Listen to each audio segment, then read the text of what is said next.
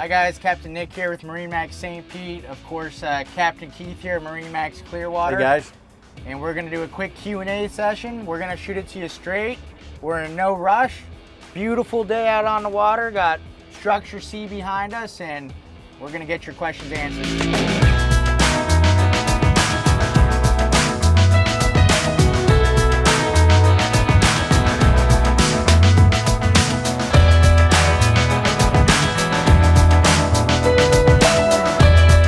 Structure C, what's that mean? I don't know, A, B, C. It's just what they call it. So, yep, you're right. These are the bayway bridges around here, and you're right, A, B, C, D, E. If you had to ask for a bridge opening, you know, instead of saying Tierra Verde Bridge, you know, you say Structure E. So as you're pulling up with your boats and you look at the side there, you see that little blue lightning bolt, and then there'll be like the name of the bridge there, so you can call it by the name and or the structure.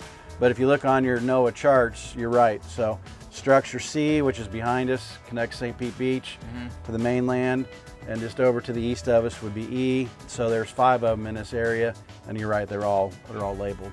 But you wouldn't need to call for openings on any of those anymore, not right? anymore. Now that they got the Structure E's now giant. Yep, brand new pretty bridge right here behind us. This used to be a drawbridge. Now it's a fixed bridge, so it's got 64, 65 foot, something like that clearance at high tide. So plenty of room.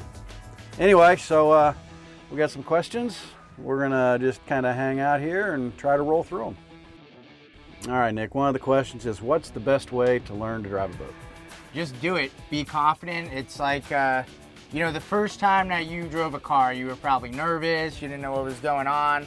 A lot of people are like, hey, I don't know if this is a big deal. I've never driven a boat before. I love hearing that because that means that there's no bad habits. You're going to learn everything the right way. So there's a number of courses out there that you can just get your fundamentals down. And once you have those fundamentals down, just doing it, getting comfortable behind the wheel, and just kind of making it second nature, so you're not hesitating, you're really not thinking, you're just doing what comes naturally. But what are some courses that you recommend, Keith? Well, the courses are like Florida's got the How to Boat Smart guide. I've got them at our store. I give them out. I use them in all my classes and stuff like that. Coast Guard Auxiliary, power boat squadrons and stuff like that. A lot of places you can go and take courses. But going back to, like, that's an advantage to buy a boat from MarineMax, right? I mean, I've been doing this for 20 years at MarineMax Clearwater. I don't know how many thousands of boats I delivered, and you know, everybody starts at some time or other, you know, and you get somebody in there and that they're totally new, and that's part of the draw. You know, they're going to get a captain's orientation from me or one of our other captains around the country.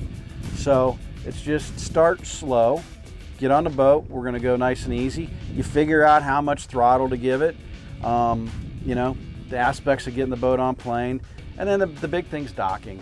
We'll come in, you only want to go as fast as you want to hit something. There's some methods and stuff like that, shifting and turning, which I teach and we go through. But right now, this pandemic and the way things have been going, I mean, boat sales are through the roof. There are more boaters out on the water than ever, and green boaters. So it's just, it's a great idea to take a class. Get your boat from MarineMax. Let us train you and teach you. If something's not making sense, you're not getting the feel for it, get hold of me or one of our other captains, and we'll come out and try to help you out. But like I said, it's just like when you were a little kid riding a bike, right? You start out with the training wheels, then you go down to the end of your driveway, then you make it down to the end of your street, then the next week you're going around the block. And then after that, forget it, you know, you're off and you're going. And that all incorporates with the use of the chart plotter and all the rest of the tools that you've got available to you. It's amazing how quick people pick it up too. It's like a complete novice boater, never owned a boat before, never operated a boat before. Proper training, proper experience is gained, and you know, like even over a time frame of 6 months. And it's one of those things that's kind of tough to explain until you do it. And it's like, you look back like where you were 6 months when you just took delivery of your boat, and it's like, man, like, you know, it's not even a thought for me to go out now to a restaurant or to the sandbar or something. It's just, it's part of your life. And you got 4-foot-itis and you're ready for the next one. Yeah. All right, Keith, we talk about joystick all the time. I make the joke, hey, joysticks put all the captains out of business. That's why I had to start selling boats. What are your thoughts on joystick? Is it something that you might think you're too good for, or do you think that it really is helpful out on the water? No, it's helpful by far. I mean, it's a tool in your toolbox. You should use it. It gives you such precise control now. I mean, especially now, I mean, there was versions, you know, 1, 2, 3, 4. I mean, they've got these things tweaked in so good right now. They actually probably run better, you know, using the joysticks and the variable RPMs and moving stuff around. I can't wait. I haven't run a 600 yet. I know we've got some boats coming with those were designed around a joystick. And, you know, that's going to be super smooth from what I hear. But, you know, you still, even with outboards, if you've got the joystick or stern drives, as long as your engines are straight, I mean, you can still go back and do it, you know, the stick way and stuff like that. But it's not cheating. It's what it's there for. And the way we bring them in, it's got your autopilot built into it, your sky hook, your heading hold, follow route. I mean, all those features that you don't have to pay for by adding on to a different system. I used to, when I first started moving boats around the marina when I was a dockhand, you know, you'd move dozens of boats a day, and I used to think I was too cool. Hey, I'm too good, you know. Just use sticks, don't let any of the captains notice me. After a while, that gets old. And I say if you have the tools, use them. You have the tool in your toolbox, use it. And your joystick can get you out of a lot of jams too, and I think it's a great tool. Yamaha's got a great joystick. Mercury has a phenomenal JPO system, which goes beyond the joystick, like you said, and it's definitely kind of taken all the fear out of docking, which is where most of the fear comes through. Boating in general is, you know, bringing the boat not only off the dock but back into the dock. It's definitely simplified everything. So if you got it, use it. Somehow in our inbox, we got a question about naming your boat and how do you name a boat and why should you name it this or why should you name it that. Now, Nick's not one to hold back, so I know he's got some really good opinions on this. All right, I'm gonna burst a lot of happy bubbles here. Be careful. You got a lot of customers, buddy. If there's nothing wrong with a little bit of play on words, maybe not real, naughty gal, nautical. Sorry, you're not the first one to think of it. There's probably 1,000 of them out there. And that's another question that we get a lot too. Hey, can we name my boat something that somebody else has their name? Yeah, absolutely. There's 1,000 real deals out there. There's 100 not realies out there. If you like the name, you see another boat out there with it, nothing wrong with that. Go ahead and use it. And I've got 3 YOLOs going in this last week. I swear, I don't know where it comes from. YOLO is a popular one. Yeah, and also, have fun with it. Who cares? It's your boat. Name it what you want. You know, you want to be, you know, real naughty or real bear or this or that or whatever. It's play on words. Go have fun with it. Don't sweat it. It's your boat. And just remember, though, if the Coast Guard's looking for you or other people got to call you on the radio, that's what they're going to be calling you. So there's some names that we can't say on this to keep it PG, but it's up to you. All right, but in actuality, a lot of these boat names really do have deep personal meaning to people. I mean, a lot of the boats I've delivered, you know, it's named after maybe a son or a daughter that's passed away, or their grandparents, or they were able to afford that boat because of an inheritance or something, so they name it after them to remember them and honor them. Boat names are unique, so like I said, you know, make it yours, make it fun, make it have sentimental value, you know. So, you know, I don't know, we're naming a boat, you know, the other line. Where are you? On the other line. Yeah. You know, job site. I fished on that boat for years, right? Where are you at? We're out on the job site. Yeah. So it's you know, it's make it fun. We had Gabriel, one of the other sales guys in our office, name his boat Prospecting. So whenever he was playing hooky and Joshua called and asked where he was at, he'd say, well, I'm prospecting right now. That means he was on his boat. He wasn't making sales calls. So, but hey, that's what it's all about. Nothing wrong with inside jokes, naming your boats. And, you know, speaking of naming boats, another question we get is renaming boats also. Yeah. Bad luck, superstition, we'll get into it in another episode. A lot of times that's done with a christening, properly naming a boat, breaking a bottle of breakable champagne over the bow, whatever it is. Yep, don't use a real bottle. Don't use the real bottle. That would be alcohol abuse. And fiberglass repair. And fiberglass repair too. So, yeah, that's how you would rename a boat. But there are, you can Google it. There are ceremonies, so like you've got to take the old name off, Then if you have the new name put on, you've got to keep it covered until like the actual christening ceremony and the whole thing. So there are a lot of traditions and things like that that people really do want to follow along. So it's uniquely yours. All right, today we're gonna be talking about boating superstitions. I don't believe in any of them. I say you make your own luck, whether it's fishing, boating. Don't let any of that ruin your good day, but there's some great stories nonetheless. What are some that you've heard, Keith? Well, I'm not big into the superstitions either, and we were talking about this before we're going with this video here, but I think everybody knows about bananas on a boat, right? You're not supposed to have bananas on a boat. No. Why? There's 3 stories, and I hope you guys have a lot of time.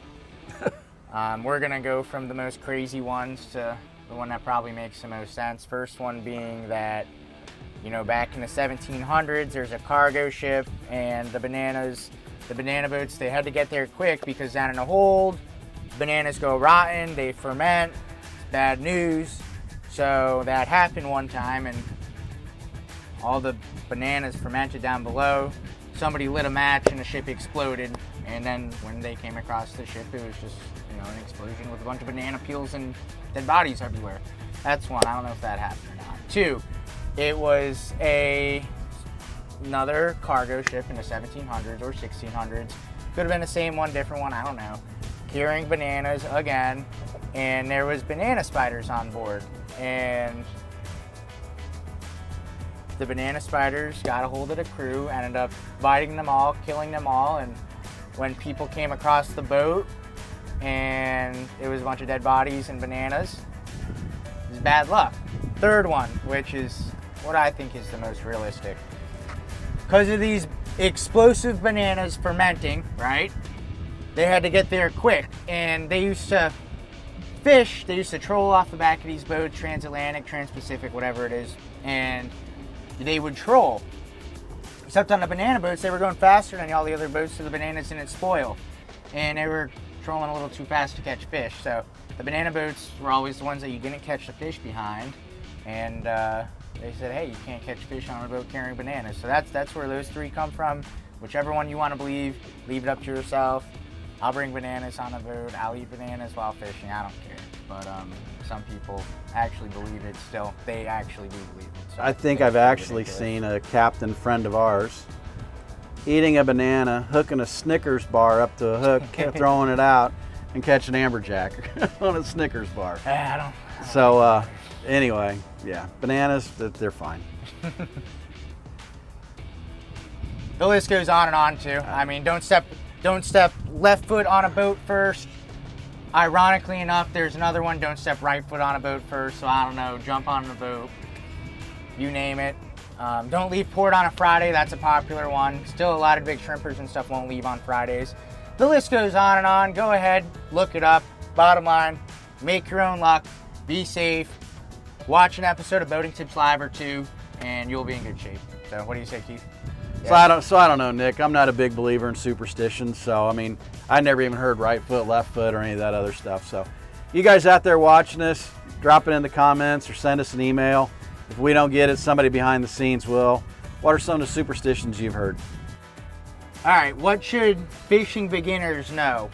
Now there's a very fine line, Keith, of standing on the shore or in your new boat with a shrimp on a popping cork with a steel leader and not catching anything, and also the guy that is in the relatively same area and catching a bunch of fish. Chances are that guy started out, he hired a local guide, a charter captain, somebody that does it professionally, learn how to do things the right way. There's a bunch of seminars too at your local Bass Pro Shops, Dick's, similar to the classes that we'll teach for boating. Learn, be open to learn, don't get stuck in your ways, learn from somebody better than you. You're gonna maximize the time on the water so you're not, 1, getting frustrated, 2, wasting your time. That's what I have to say about that. For beginners? Yep. Don't be late to the boat. Yep. You're gonna be left standing on the dock. Ask questions, but don't ask a ton of questions to where you're annoying. Once you get out there, don't be asking, what time are we going back in? No. What time we get back to the dock? How long are we gonna stay out here? Yeah. Don't say you have a tea time at 2 o'clock. If you're not feeling good, eat. Keep your head up out of the cabin. Watch the horizon. If you get sick, you tough it out. You don't whine and cry. I want to go home. I'm sick. I don't like this. I don't like that. You get back to the dock. You don't go jump in a pool and hang out and watch TV in the patio or whatever. You know, you grab a brush, you grab some soap, you grab some water. You get busy. You start washing the boat. You clean things. You don't know how to fillet a fish. You watch. You learn, and you ask if you can help. But just don't be late. Pay attention to what's going on. Don't be a pain in that. That's it. So that's our boating tip for freshmen, new boaters trying to get out on the water out there. Go out, have fun, catch as many as you can. Get the fish rules app so you're not keeping stuff you shouldn't. Yep. And pay attention, man. Be a sponge. Learn it. Just observe and listen. Be a student of the game. So. Anyway. Hey, we all started somewhere. So. Yep. Hope this helps, guys. We will see you out on the water.